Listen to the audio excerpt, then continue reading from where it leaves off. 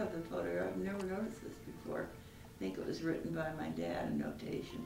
First fish at Cataract Lake. My family collectively had some property, maybe an hour and a half's drive north and west of Colorado Springs in the mountains. It was named Cataract Lake. And we had a big log, for the family, big log house, and probably about 40 acres.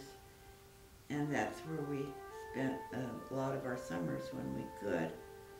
And this is the pier, the dock in front of the house, I guess. And that's my first trout.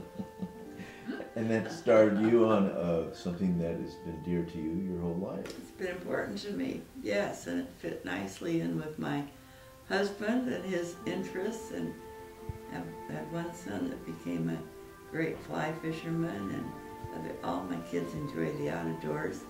Yes, all started at Cataract Lake, yes. Yeah. And note I'm wearing a dress. Yeah, yes, you are. You see fledgling eagles learning to fly right over you in the river. You see bears. If you're in a bear type of country, they like to fish too. You see deer a lot, of course. They're not intimidating. I've had a couple of experiences which stay with me of mountain lions. They're awesome.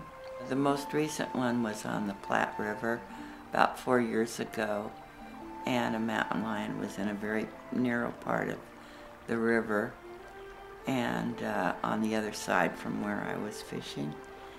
And I thought he was a deer at first, just out of the corner of my eye.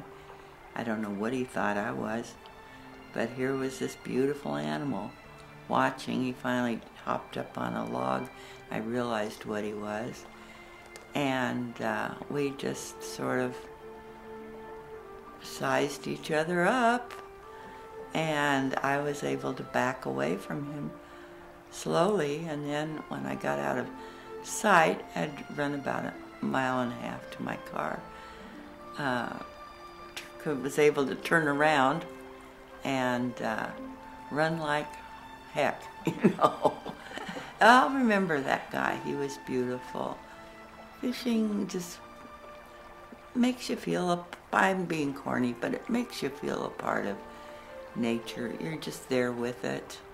I learned basically from my father and brother Don, expert fisherman that he was.